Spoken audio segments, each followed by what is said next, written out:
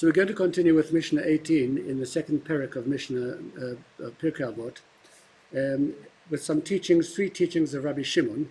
And he, of course, is one of the pupils of Rabbi Yochanan ben Zakkai. And in an earlier Mishnah, Rabbi Yochanan ben Zakkai, who has been describing the specific qualities of each of his Talmidim, has described Rabbi Shimon as a Yirei Chet, as a person who is fearful of sin.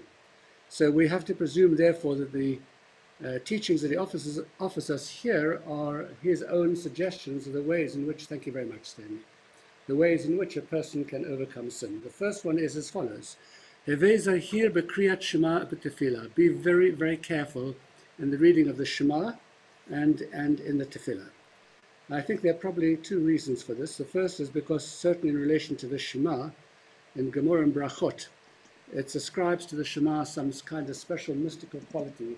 It seems almost in a sense that what a mezuzah does for a home in terms of protecting it, the Shema does for a person's soul in terms of protecting it. And therefore it speaks about the Shema at night, and it says it is like holding, a person goes to sleep, holding cherev shel shtei pfiot biyadav. He holds a sword, a double-edged sword in his hand, able to schmeiss all of the negative influences that come during the course of the night. So the Shema therefore has this kind of special quality, and that's the first reason why he says one should be careful in reciting the Shema, because it holds the negative dimensions of our lives somewhere at bay, at some kind of mystical spiritual level, which of course most of us won't understand.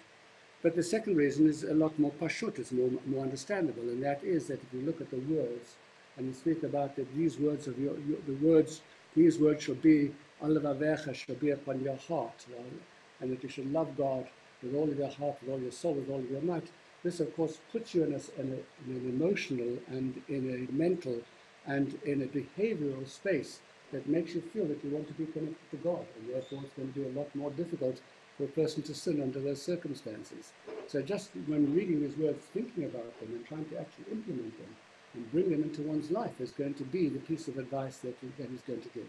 And there is this lovely story about Daniel. You know, Daniel, who was one of the exiles, was a young child who was taken into the palace, the Babylonian palace, because he was a lovely kid and he was very talented. And he and a group of other children were taken in, and they were given a terrific education, and they were all the beautiful food was laid on. And Daniel was this kid who simply was not going to follow the trend. He was not going to eat the non-kosher food. And the steward, the cook, said to him, look, said, if you don't eat it, you'll be damaged, but I'll also be in trouble because my job is to feed you, and if I'm not feeding you and fattening you up, I'm going to be in trouble as well. And Daniel said, definitely not, no way. And what the reason is, because as the Pasuk says, these words were upon his heart, the same words from the Shema.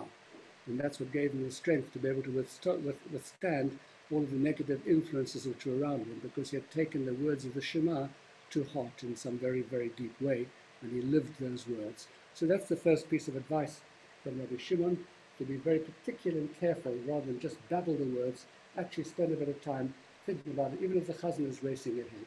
You take your time, read those words, certainly at least the first paragraph, and when it comes to tefillah as well, you stand before the Almighty, just try that special moment of connection, so we don't allow it simply to become totally habitual and just words which flow because they're so familiar to us that they have ceased to have any kind of meaning.